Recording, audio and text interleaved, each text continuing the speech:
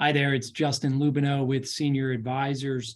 In this video, we create each year to discuss some of the changes that are happening with the Part D program with Medicare. And basically, there's about 25 different Part D plans available in each state across the country.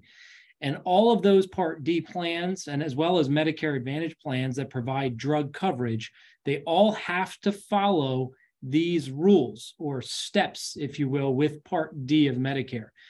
And the first step is the deductible. And next year in 2024, the maximum deductible is increasing from $505 to $545. So it's possible that these drug plans can have a $0 deductible, a $200 deductible, all the way up to $545. That's the maximum for 2024. So there's a slight increase, again, from this year going from $505 up to $545 for next year. Now, most of these plans that have a deductible, it generally does not apply to low cost, like tier 1 generic drugs. Those could still be zero copay or a couple dollars a month, even if you have a deductible. So normally the deductible applies to those higher tier, like the brand name drugs or the more expensive medications. After the deductible comes something called initial coverage level. And most Medicare beneficiaries, about 85%, are never going to get past this initial coverage level. And the way, while you're in the initial coverage level, you're just going to pay a copay or co-insurance for your medication. It's going to feel similar to like a group insurance or individual under 65, where you pay a $5, $20, $50, $40, whatever the copay is, or co-insurance for your drug is what you're going to pay while you're in the initial coverage level. Now, again, only a small percentage of people are going to get past this initial coverage level, roughly about 15%. And the way you get past the initial coverage level is if you have very expensive medications. And for 2024, the total cost of your drugs, based on the retail cost of the drug, not what you're paying, but the retail cost, if it exceeds this $5,030, that's when you're going to fall into this coverage gap or donut hole, which is the third step with Medicare Part D. And if you reach that donut hole, you have to pay 25% the cost of your drug.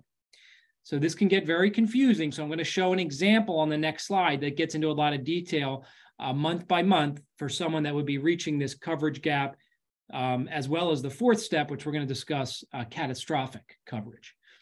All right, so the fourth step for individuals that have very expensive medications, it's so that they're not stuck paying that 25% for the entire back half of the year.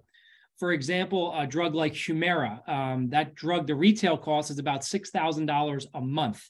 Okay, so if you're on that Humira drug, you're going to reach that coverage gap in the first month, and paying 25% is still like $1,500 a month, right? So the reason there's this fourth step is so you're not stuck paying that, that 25% for the entire back half of the year. Again, that only affects about 4% of people reach that fourth step in the process. Now, the big change coming for next year is if you do reach catastrophic coverage, you used to have to pay 5% the cost of your drugs.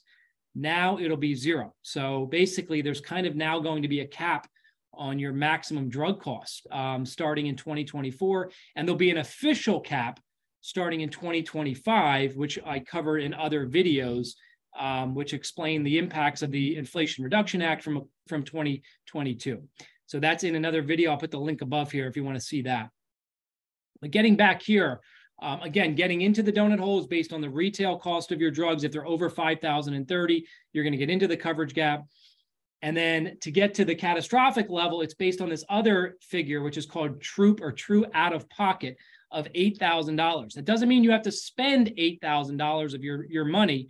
It's the true out-of-pocket is everything you've spent for your medications, plus it includes the pharmaceutical discount for your drug costs while you're in the coverage gap, which is basically 70% of the drug cost.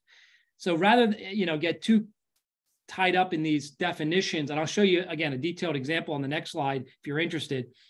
But what I tell most people is if you have expensive drugs, you're probably going to spend roughly $1,000 to $1,500 of your money to get into the coverage gap, and then probably another $1,000 to $1,500 to get to catastrophic level, where next year you'll pay $0, again, once you reach catastrophic.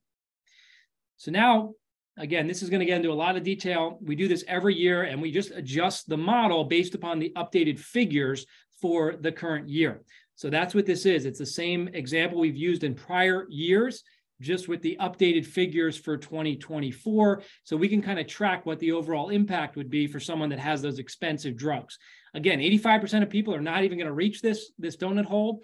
So if you have low-cost drugs or this, you don't want to get too confused by this, you can probably just go to the end of the video at this point. But for those that have expensive drugs or are interested in how this donut hole works, this is a little model that, again, we've done in prior years. And the example we're using is one medication. This is really the model for Part D is based upon the total cost of your drugs. But for this example, we're just assuming this person's taking one expensive drug that has a retail cost of $1,200 a month. It's the same example we've used for the last 5 years, and we just update the figures to show you the impact of these changes. So the first change is that initial coverage level. Again, that increased for 2024 to $5,030. And then the catastrophic true out-of-pocket also increased to $8,000. So these figures then funnel into the model that you see below to give you an idea for this individual that has this expensive drug, that has a Part D plan that has an $80 copay and no deductible for this example. The first few months of the year, they're just paying $80 per month. That's their copay for their medication. Then once they reach May, now they've hit the coverage gap because the retail cost of their drug, remember it's $1,200 a month, has now exceeded that initial coverage level of $5,030. So May is what we call a partial month in this example, because you're not exactly hitting 50/30. You're at 4,800 at the end of April, and then at the end of May you're at 6,000 for your for your retail cost of your drug.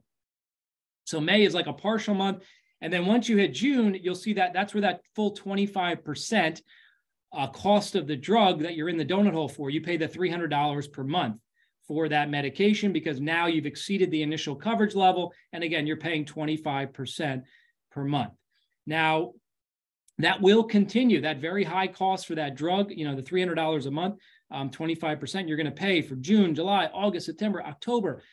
And now you get to November and it drops slightly because this is another partial month, but now you've reached the catastrophic coverage where you're really going to start to pay $0 for your drugs in 2024.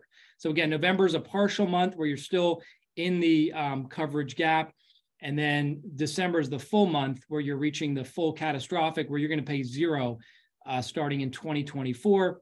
Now, how do you get to the catastrophic level? Well, this is that true out-of-pocket number that we track month by month, which includes what you've spent for your medications and the pharmaceutical discount for those brand name drugs while you're in the coverage gap. So look down here. The first few months, your true out-of-pocket is just $80 a month because that's what you've paid for your medications.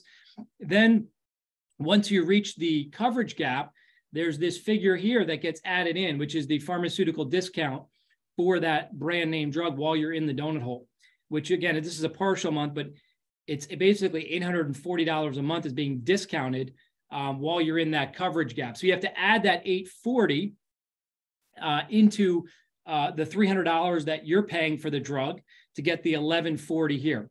And then the last row is just the running total. So we can see what that true out-of-pocket number is, 80, and then it goes to 160, and we add another 80, so it's 240, and then it goes to 320, and so on. And now it's getting higher because we're in the coverage gap.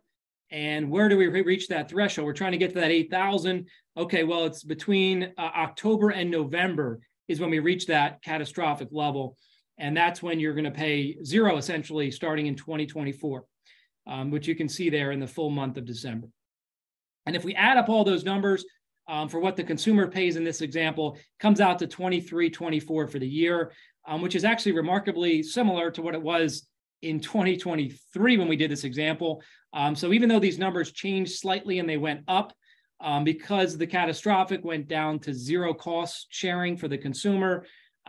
These numbers are almost identical. I think it was just right around 2,300 for last year. It might have gone up $20 or something in this example, but very similar. So the big change, though, again, coming in 2025, we won't do this slide next year when we do this video, because this is all going away. The coverage gap, the catastrophic level will be gone in 2025, and there's going to be a cap of $2,000 for your maximum drug costs starting in 2025. So you'll see that in next year's video. Just a quick note for all of our clients out there, we do a free review every year for their drug plans. There's only one opportunity really to change the drug plan, which is October 15th to December 7th. So we send out a reminder to all of our clients in September to get their latest drug list and rerun their drug analysis to make sure they have the right drug plan for the following year. So they fill out that drug form, and we do that analysis for them. This slide just shows why work with senior advisors for your Medicare planning. If you work with us, you have a big smile like this picture here.